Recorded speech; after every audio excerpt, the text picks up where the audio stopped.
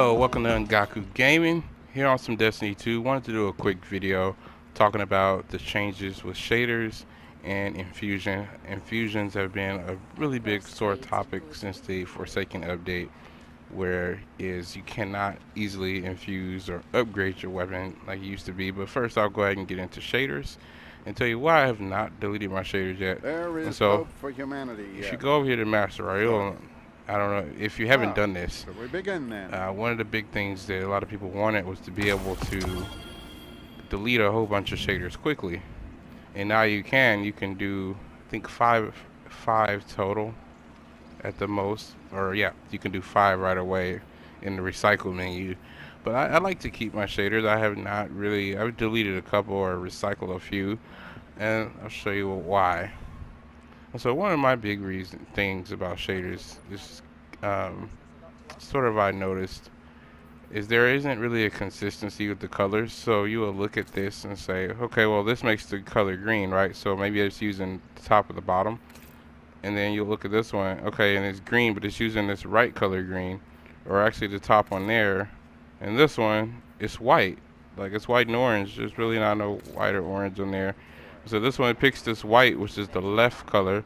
And so the other ones, it was picking like the top one. So I keep the shaders for that reason, because I've just noticed inconsistencies as to, like, you might see these 4 colors, but your gun might not be the color you think it's going to be. So I keep them because I like to just look through them to see what color the shader is actually going to make a weapon, or what color is going to actually change my gear. That's one of the reasons I keep them.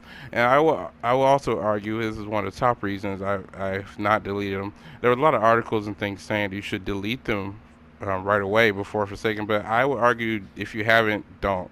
Especially for special ones like Indigo, Matrix, and Arctic Pearl, these legendary ones. Like, you could go ahead and do that, but the thing about these is that they cause bright dust, and you only get bright dust from random engrams from Everest, or if you pay for them with real money. Now, the thing about the new system is that you can pretty much use any shader you want, even if you use all of it. So if you use it all the way down to 0 or 2, and you just use the last one, it doesn't matter, because with the new collection system, you can go straight over here to collections whenever it loads. Go to flare, and it will show you all the shaders. So all the shaders that you actually personally found or unlocked via engrams, you can go and buy it again. And I'll go ahead and show you. I think I have a couple that are like on 1 or 0 or something small. I'll use something I don't use that often. So I'll switch this quick fang, and I'll use up a shader. So it's desert gold. And now I'll use this one. Okay, so I have one. Ooh, wow, that's a nice color. Look at that. See how the color is like white or silverish, and these colors look nothing like that. Anyway, we'll use a desert gold. So now I don't have any more desert gold. I'm gonna go ahead and switch that back.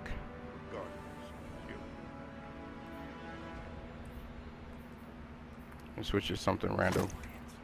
So now I don't have any desert gold, and you're like, oh man, well now I have to find an engram or go and find it if that's the color I like. But no, with the collections, again, as I said, they show you a list of pretty much everything you've ever found in Destiny. Every shader you found, every gun you've ever found. And I might skip ahead because I'm not sure where to find the desert gold.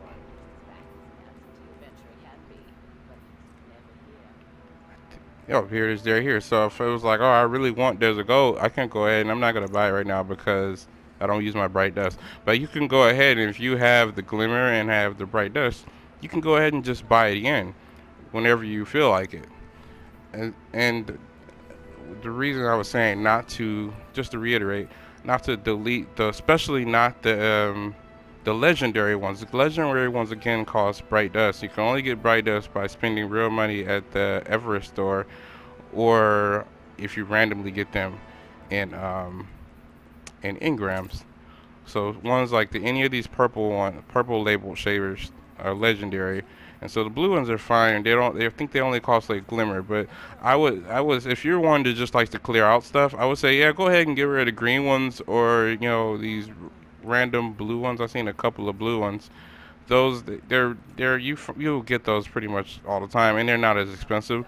But these legendary ones, definitely keep those, because again, you'll be spending your bright dust on those. And some people don't even have a lot of bright dust. Bright dust is hard to get because again, you only get them from those special engrams or paying real money. I got a lot of mine just from engrams from Everest, and I never spent any just for that reason, because you never know. I didn't know that they were going to make this update and make you have to use bright dust for this. Also, sometimes there's stuff in the store that you might want to buy from Everest over here, where you might want to use that bright dust. This is the only place in the game right currently that you can get bright dust. What can I do for you, Guardian? And you can use that bright dust on stuff in here.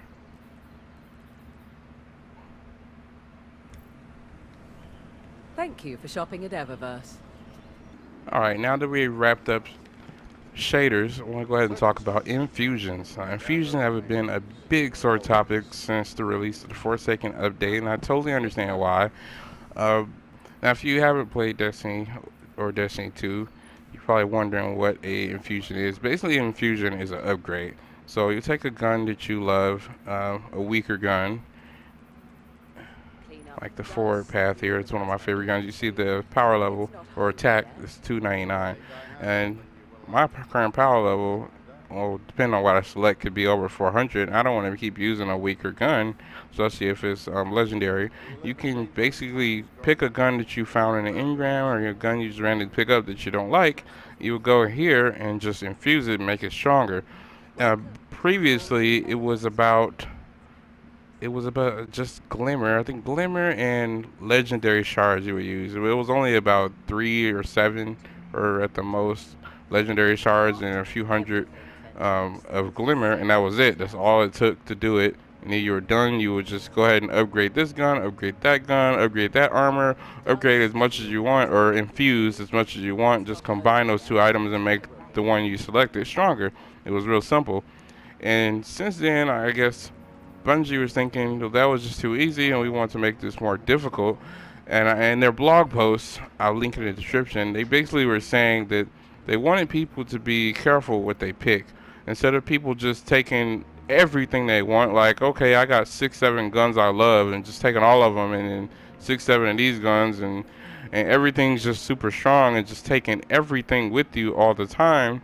They basically wanted you to have to be very selective and very careful in what you pick. And why you're picking it for the raid, why you're picking it for Nightfall, and if you want this gun or that gun, they want you to select the guns and just have a few favorite guns and infuse those. Basically, when you do that infusing, you use all this glimmer, legendary shards, masterwork cores, and me and my wife call this data lettuce. I don't know how you're supposed to pronounce it, but that, or because for different guns, it could actually be different items. It's different for almost everything.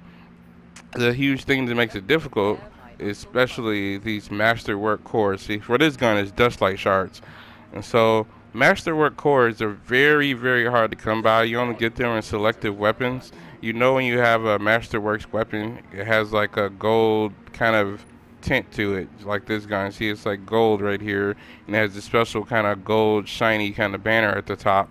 You can tell it's special.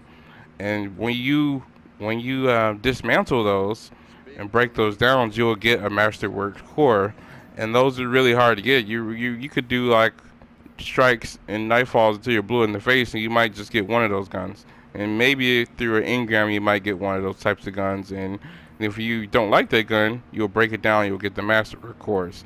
And so I wanted to talk about an easier way to handle this. So the old way is, okay, you would be like, all right, I love this gun right here. The forward path is really strong. I want to make it stronger. I'm going to infuse it.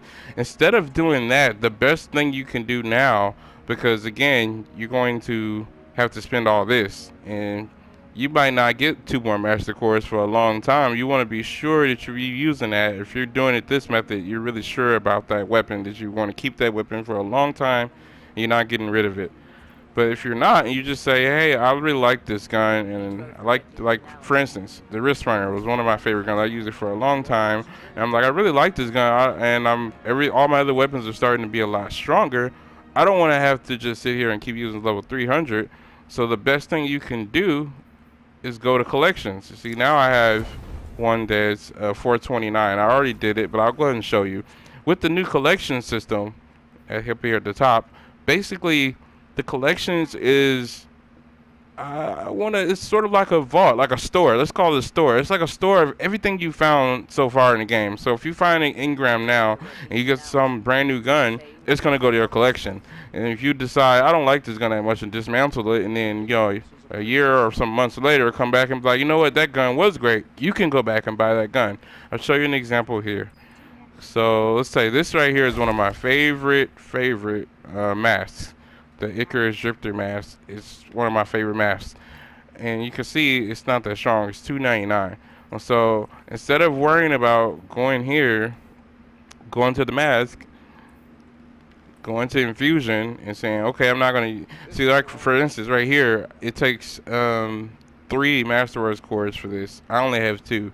So I can't even do it. So I would just be stuck, or I would be forced to pick something else. And that was one of the points they had in the news update. They said they wanted people to be forced to pick other weapons or other gear or armor that they've never used, instead of just saying, oh, I don't want this one, I'm going to infuse it with this one and be done with it. They want you to be like, well, since I can't upgrade this to the current level, I can just go ahead and pick this one because it's stronger and I can't infuse it.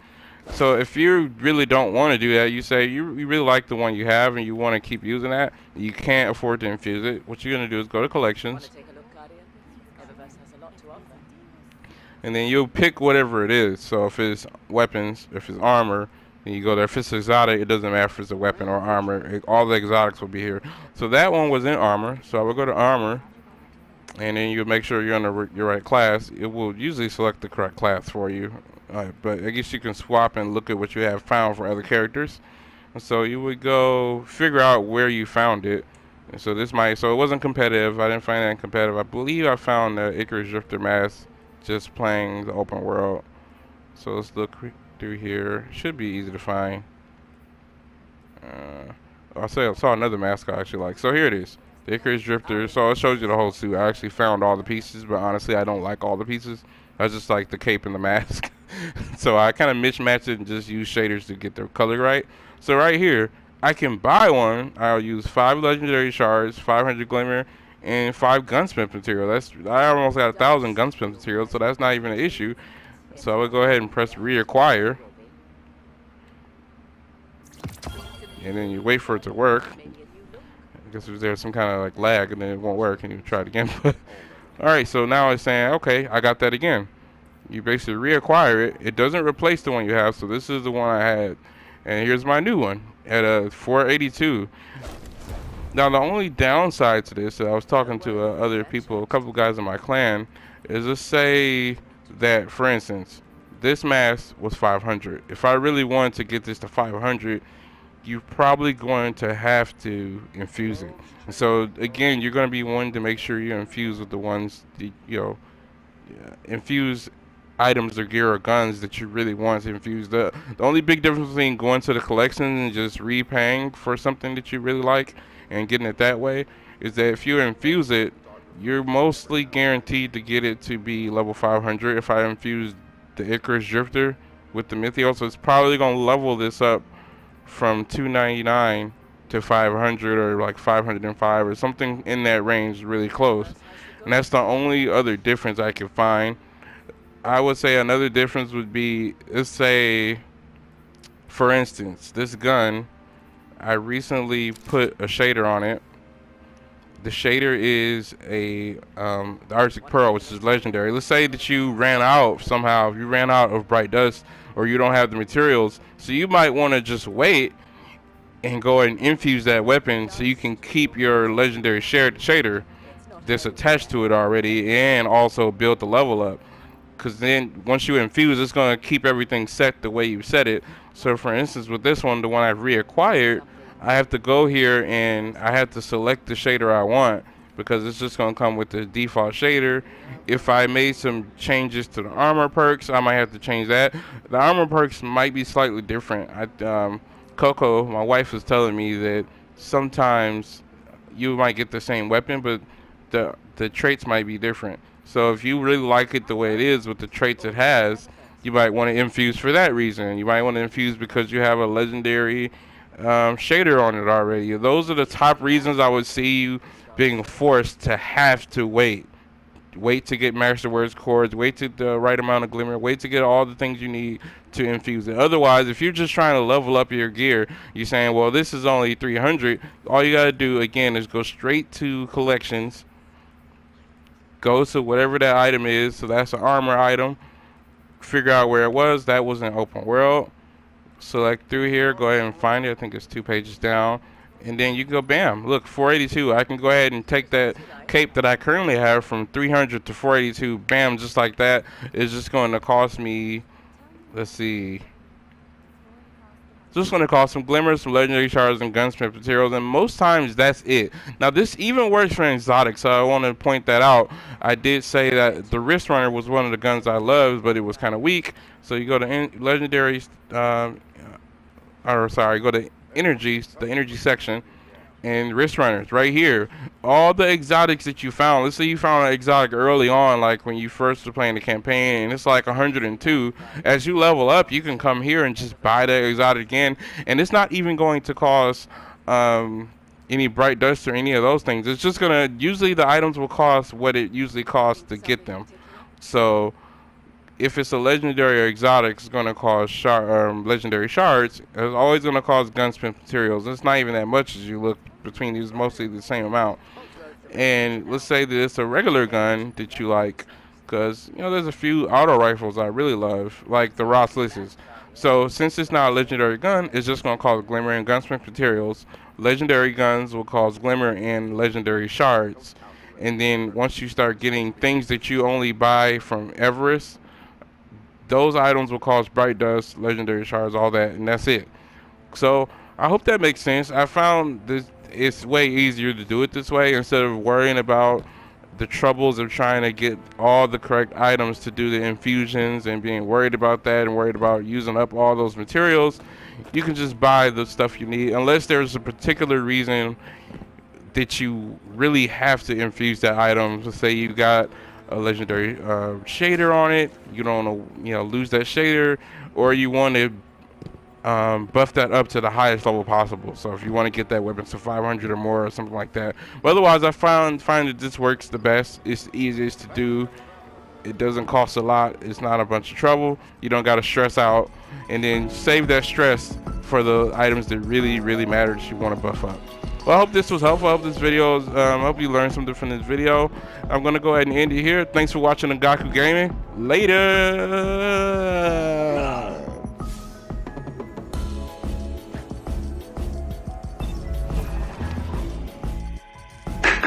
Oh, I hope you enjoyed that video. Thanks so much for joining me. And if you did, go ahead and share with your friends. Like, subscribe. If you didn't, thumbs down. Give me a comment and tell me why you didn't like it so I can grow and improve. Until next time, peace.